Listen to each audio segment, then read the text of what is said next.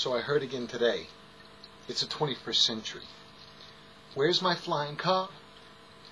This particular person who mentioned their need for a flying car was having a significant level of difficulty dealing with a shopping cart.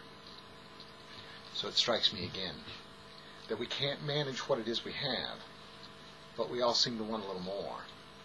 I want a new rule. Manage what you have perfectly, then you can have more. It's like seconds at the dinner table.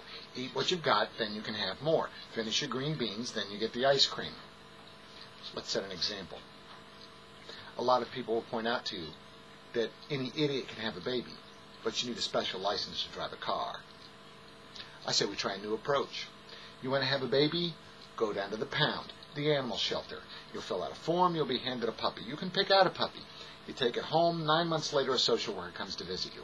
If the puppy's not peeing indoors, if it comes when called, if it doesn't growl at visitors, you get to have a baby. If it growls at visitors, won't listen to anything you have to say, and it's peeing on every flat surface around, congratulations, you get a puppy.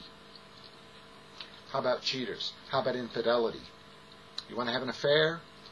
You want a little something on the side? Bring a letter from your spouse that says you're handling your relationship so perfectly that they think you're ready for another one. Then you can have yourself an affair. This will all work out. We all want to project the fact on others that if it's worth doing, it's worth doing right.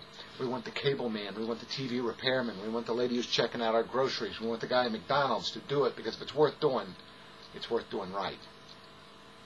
Perhaps we should make sure we're doing it right before we get more.